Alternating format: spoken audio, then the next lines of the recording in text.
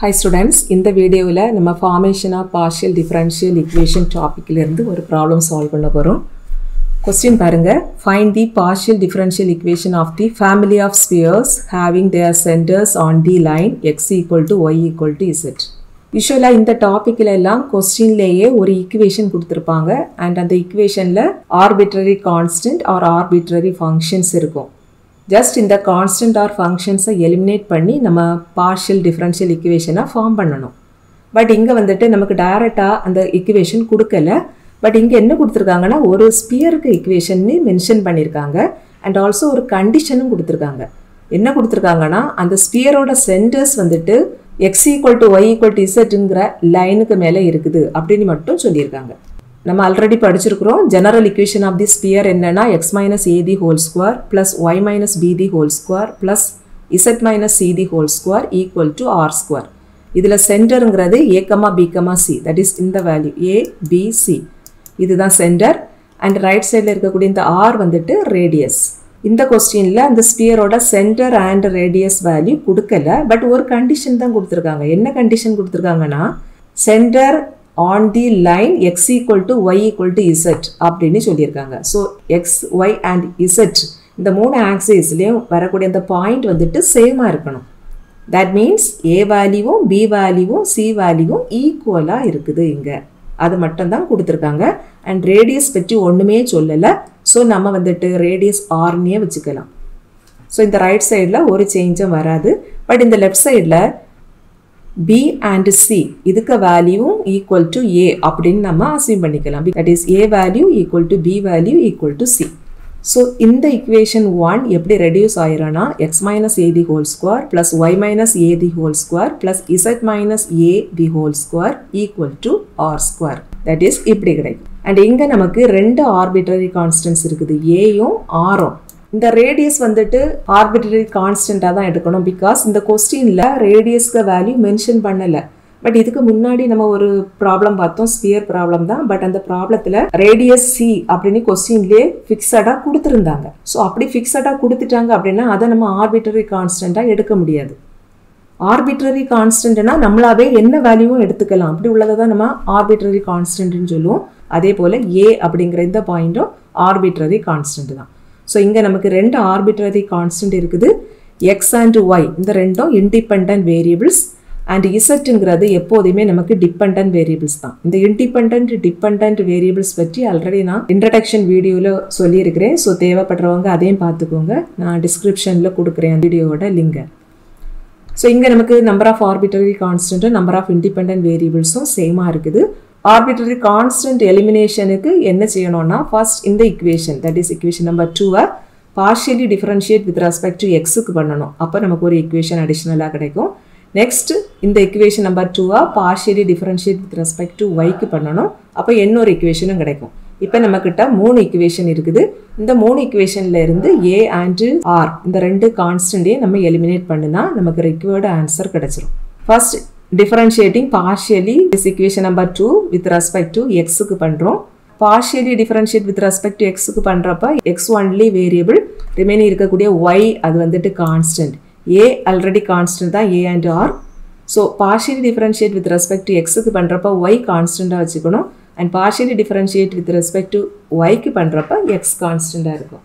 and z வந்துட்டு always variable தான் because z be the dependent variable. so z x பொறுத்து partially differentiate பண்றப்ப dou z by dou x வரும் and z y பொறுத்து partial differentiate பண்றப்ப dou z by dou y னு கிடைக்கும். so இப்போ நம்ம first x பொறுத்து partially differentiate பண்றப்ப நமக்கு இந்த first termல variable இருக்குது, but இந்த second termல நமக்கு variable இல்ல because இங்க x தான் variable, y constant. so இப்படி constant separate ஆ இருந்தா differential value 0 ஆ மாறிடும். But first term நமக்கு இது எந்த ஃபார்ம்ல இருக்குதுன்னா x power n அந்த ஃபார்ம்ல இருக்கு. And we know that d by dx of x power n, that is differential value of x power n ஓட formula n into x power n minus 1 into the x க்கு differential value with respect to this x. அப்படினா நமக்கு இங்க dx by dx வரும். dx by dx னா 1 னு கிடைக்கும். So simply n into x power n minus 1. இங்க x க்கு பதிலா இந்த ஃபேக்டரே இருக்குது, இவ்வளவு டேர்ம் இருக்குது, x minus a னு இருக்குது and n க்கு பதிலா 2 இருக்குது. so x minus a the whole power 2 இதோட differential value என்ன வரனா 2 into x minus a the whole power 2 minus 1 then into இந்த ஃபேக்டருக்கு டிஃபரன்ஷியல் வேல்யூவை நம்ம அடுத்ததாக எழுதுவோம். அண்ட் இந்த ஃபேக்டரில் நமக்கு ரெண்டு டேர்ம் இருக்குது. First term x power 1 and x power 1க்கு டிஃபரன்ஷியல் வேல்யூ 1 தான். தென் minus ஏயோட differential value 0 because a constant. So simply 2 into X minus A into 1ன்னு கிடைக்கும். தென் செகண்ட் டேர்மில் இங்கே எக்ஸே இல்லை, ஒய் மட்டும் தான் இருக்குது, ஒய்யும் ஏயும். ஸோ இது கான்ஸ்டண்ட்டாக இருக்கிறதுனால இதுக்கு டிஃபரன்ஷியல் வேல்யூ 0 வந்துடும். ப்ளஸ் தேர்டு டேர்மு நமக்கு இது எந்த ஃபார்மில் இருக்குதுன்னா எக்ஸ் பவர் என், எக்ஸுக்கு பதிலாக இங்கே நமக்கு இசட் மைனஸ் ஏ இந்த டேர்ம் இருக்குது. ஸோ அகெயின் இதே ஃபார்முலா தான் நம்ம யூஸ் பண்ண போகிறோம். ஸோ நமக்கு என்ன வரும், இங்கே என்னுக்கு பதிலாக 2 இருக்குது. ஸோ நமக்கு என்ன கிடைக்கும்னா 2 into Z minus A the whole power 2 minus 1 that is 1 into இப்போ இந்த டேர்முக்கு டிஃபரன்ஷியல் வேல்யூவை அடுத்ததாக எழுதணும். ஸோ இதில் இந்த இசட்டுக்கு differential value partial with respect to எக்ஸ்னா to Z by to X வரும் மைனஸ் ஏ கான்ஸ்டன்ட், அதுக்கு டிஃபரன்ஷியல் வேல்யூ 0. ஸோ சிம்பிளி இந்த டேர்ம் கிடைக்கும். அண்ட் ஈக்குவல் டு ரைட் சைடில் நமக்கு ஆர் ஸ்கொயர் இருக்குது. ஆர் வந்துட்டு கான்ஸ்டன்ட். ஸோ கான்ஸ்டன்ட் செப்பரேட்டாக இருந்தால் டிஃபரன்ஷியல் வேல்யூ 0. ஸோ நமக்கு ரைட் சைடில் 0 வரும். நெக்ஸ்ட் நம்ம differentiating partially with respect to ஒய்க்கு பண்ணுறோம். Differentiating partially with respect to ஒய்க்கு பண்ணுறப்ப நமக்கு ஒய்யை தவிர ரிமைனிங் இருக்கிறதெல்லாம் கான்ஸ்டண்ட்டாக இருக்கும். ஸோ இந்த ஃபஸ்ட் டேர்மில் இருக்கக்கூடிய இவ்வளவும் கான்ஸ்டன்ட் தான். ஸோ கான்ஸ்டன்ட் செப்பரேட்டாக இருந்தால் டிஃபரன்ஷியல் வேல்யூ 0 வந்துடும். தென் ப்ளஸ் இந்த செகண்ட் டேர்ம் எந்த ஃபார்மில் இருக்குதுன்னா ஒய் பவர் என், என்னுக்கு பதிலாக 2 இருக்குது. So Y power என்னுக்கு differentiation formula நம்ம எப்படி எழுதுவோம் வித் ரெஸ்பெக்ட் டு ஒய்க்கு. So 2 into y minus a power 2 minus 1 then into இந்த ஃபேக்டரோட டிஃபரன்ஷியல் வேல்யூவை எழுதணும். இதில் நமக்கு ரெண்டு டேர்ம் இருக்குது. First term y power 1.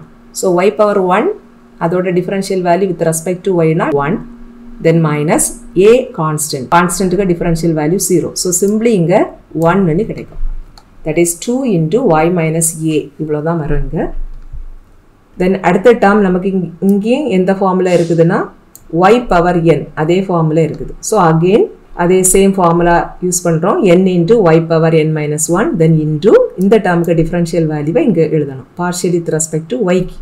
So இசட்டுக்கு differential value partially with respect to ஒய்னா to Z by to Y வரும் மைனஸ் ஏ constant. So constant செப்பரேட்டாக இருந்த டிஃபரன்ஷியல் வேல்யூ 0.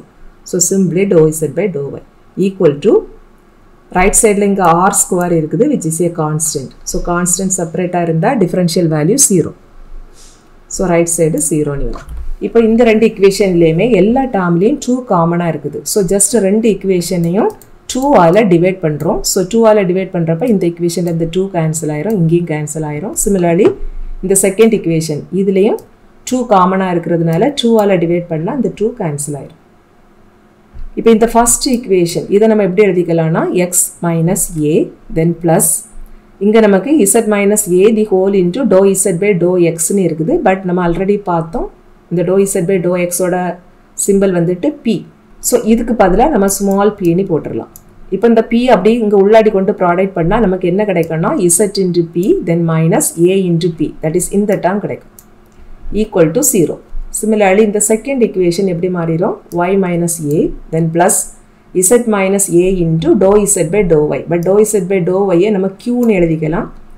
ஸோ இங்கே இந்த க்யூவை கொண்டு உள்ளாடி ப்ராடக்ட் பண்ணுறப்ப Z Q minus A Q that is இந்த term கிடைக்கும். எப்போதுமே இந்த ஆர்பிட்ரரி கான்ஸ்டன்ட் தனியாக இருந்தது அப்படின்னா தட் இஸ் அது கூடால எக்ஸோ ஒய்யோ இல்லாமல் இப்படி தனியாக இருந்ததுன்னா நம்ம differentiating partially with respect to X R ஒய்க்கு பண்ணுறப்ப இந்த கான்ஸ்டன்ட் நமக்கு வரவே வராது. ஸோ இந்த கான்ஸ்டன்ட்டுக்கு வேல்யூவை கண்டுபிடிச்சி இந்த இக்குவேஷனில் கொண்டு சப்ஸ்டியூட் பண்ணணுங்கிறது பாசிபிளே இல்லைங்க. ஸோ இந்த டைப் ப்ராப்ளத்தில் எல்லாம் நம்ம என்ன செய்தால் போதும்னா நம்ம டிஃப்ரென்ஷியேட் பண்ணி வச்சுருக்கோம் இல்லையா ரெண்டு இக்குவேஷன், அந்த ரெண்டு இக்குவேஷனையும் எதர் ஆட் பண்ணவோ சப்ராக்ட் பண்ணவோ டிவைட் பண்ணவோ செய்தாலே ரிக்வயர்ட் ஆன்சர் கிடச்சிரும்.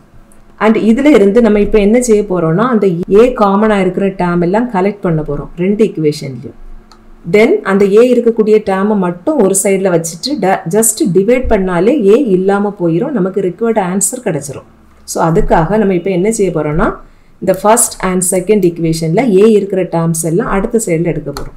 ஸோ இந்த மைனஸ் ஏ அடுத்த சைடில் எடுத்தால் ப்ளஸ் ஏயாக மாறும், இந்த மைனஸ் ஏபியை அடுத்த சைடில் எடுத்தால் ப்ளஸ் ஏபியாக மாறிடும். அதே போல் தான் செகண்ட் இக்குவேஷனில் இங்கே ஒரு minus A and minus A Q இருக்குது. இந்த ரெண்டையும் ரைட் சைடில் எடுத்து எழுதியிருக்கிறோம்.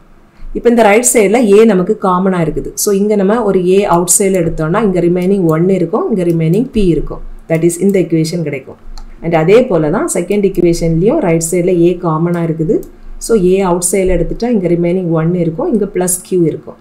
இப்போ ஜஸ்ட் இந்த ரெண்டு ஈக்குவேஷனையும் டிவைட் பண்ணாலே ஏ கேன்சல் ஆயிரும்.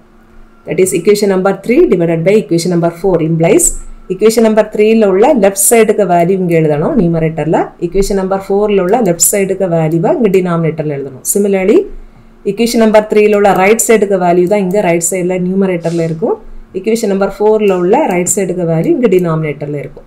இப்போ இந்த நியூமரேட்டர் அண்ட் டினாமினேட்டரில் ஏ இருக்குது, இந்த ரெண்டு ஏயும் கேன்சல் பண்ணிட்டோம்னா நமக்கு ரிக்வயர்டு ஆன்சர் கிடைச்சிரும். இப்போ இதுதான் நமக்கு required partial differential equation. But இது வந்து அகைன் நம்ம இதை கொஞ்சம் சிம்பிளிஃபை பண்ணி எழுதிக்கலாம். பிகாஸ் இந்த ஈக்குவேஷனில் arbitrary constant A and R இல்லை, எல்லாம் கேன்சல் ஆகிடுச்சு. ஸோ இப்போ நம்ம கிராஸ் மல்டிப்ளை பண்ணி சிம்பிளிஃபை பண்ணி நம்ம ஆன்சரை எழுதிடலாம். ஸோ நான் ஜஸ்ட்டு கிராஸ் மல்டிப்ளை பண்ணி இங்கே எழுதியிருக்கிறோம். அண்ட் இப்போ நமக்கு லெஃப்ட் சைடில் 2 ஃபேக்டர், ரைட் சைடில் 2 ஃபேக்டர் இருக்குது. ஜஸ்ட் இது ரெண்டையும் ப்ராடக்ட் பண்ண போகிறோம். Just ordinary multiplication.